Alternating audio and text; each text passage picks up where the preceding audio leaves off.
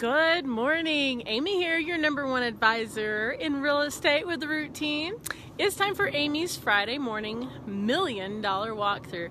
I'm super excited about this house because I personally love mid-century modern houses, and this is one I've been following for about 6 months now, and it finally went on the market, being listed by a good friend of mine. So it'll be interesting and fun to see what it's been restored back.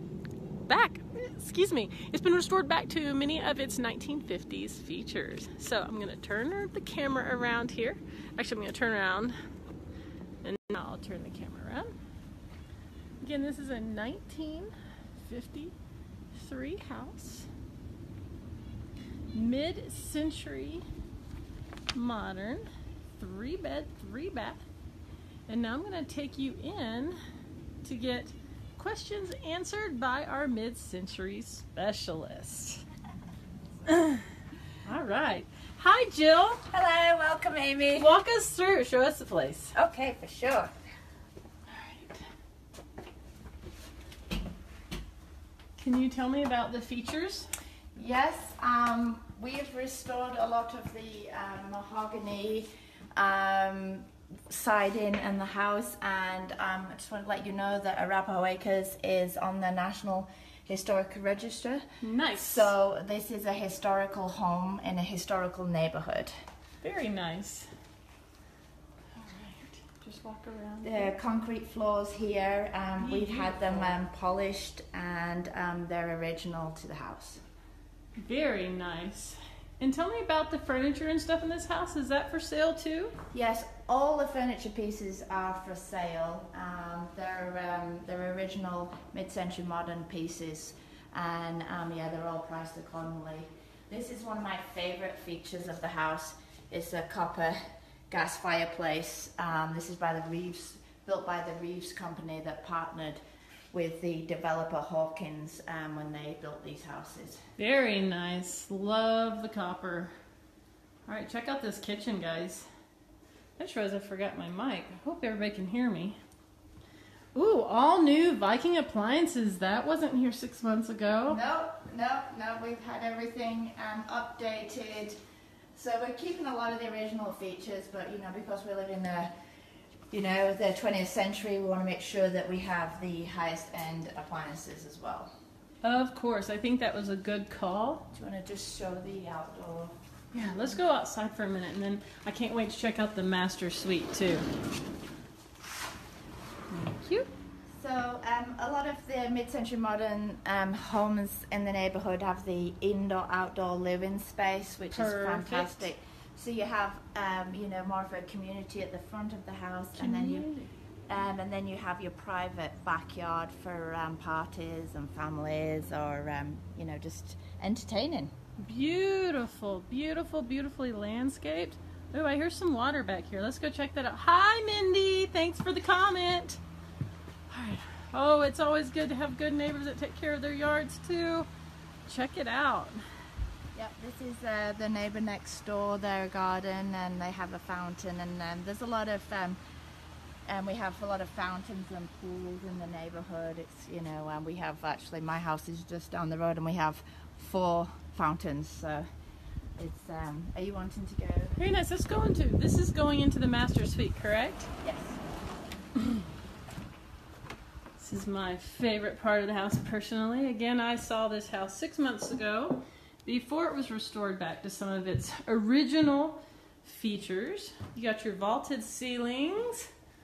Yeah, I mean, that's what's really different about this house compared to some of the other houses in the neighborhood. It's just the height of the ceiling and the size of the house as well, with it being mid-century modern. A lot of them are smaller, but this one is 3,336. 28, sorry. 3,328 square feet. It's pretty good size. Look at all these mirrors, man. Yeah, there's a lot of the houses, mine included, has a lot of mirror features. It's, it's sort of quite unique to the neighborhood. All right, let's check out this bathroom. I remember seeing this bathroom before it was finished out. Did it have a red tub? Yes, it had a red hot tub, and it looked very much like it was Marilyn Monroe's bathroom. And now we've renovated. We've had mid-century modern experts help us with the just with the woodwork in here and rebuilding these cabinets. Were the cabinets rebuilt or refinished? Just rebuilt. We've had them completely built from scratch actually, and then just we've continued the woodwork theme, the same as downstairs in the kitchen. And we have a lot of like little secret. There's a lot of storage space in this house, but you wouldn't know because a lot of it's hidden. Yes, I noticed that. There's not a whole lot of like little knobs and stuff. Yes, and that's intentional. And then here's your bathroom. Once again, we've taken the woodwork, the pattern of the hexagon, and we've sort of reflected it. The lines in the cupboards, and there's your bidet and your toilet as well. I love the circle tiles. Mm-hmm. The penny tiles, or actually, you gotta check out the shower, guys. Woo! Isn't this nice? Have you got your glass shower? So I'm actually standing in the shower. You don't know it. I don't think you can tell. And it has a whole drainage system, so that's why we're able to have, just everything opened up. Check out that drainage. Very cool. All right. Well, let's go to the basement real quick. Or finish walking through because I don't want to make this video too long. Let's go this way. Because you didn't cover, there's another bathroom here. Another bathroom. Oh, you gotta check out these felt wallpapers. They're kind of throughout the place. Fun. Fun. Okay. And there's a Frank Lloyd Wright light feature. Fun. 2 bedrooms. Yeah. Here's one bedroom. And these bedrooms get phenomenal lighting in the evening. It's just wonderful. Yeah, that's just to show you that Arapahoe Acres has been featured in the Washington Post last month. It was their 1950s flashback. So that's our 15 minutes claim to fame. Check this wallpaper out, people. This is so fun. I know you always like the velvet wallpaper. I know, I love the velvet wallpaper because you don't see it. Here's another bedroom that could be used as an office as well. And oh, way cool. These change and closet space here. Alright, maybe we need to go down into the basement now. I normally don't do the basement. Do you think it's significant enough to show, Jill? We can just show. Okay, we'll just do a real quick tour of the basement then.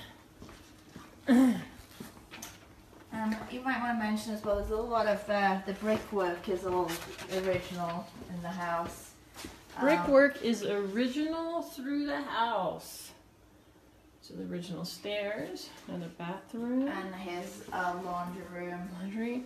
Oh, you gotta show me the bike. The garage as well. Yes. The Okay. Garage. Turn that thing on. Check this out.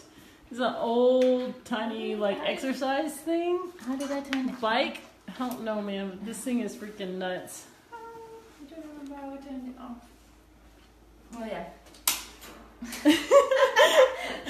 Okay. I'm not really.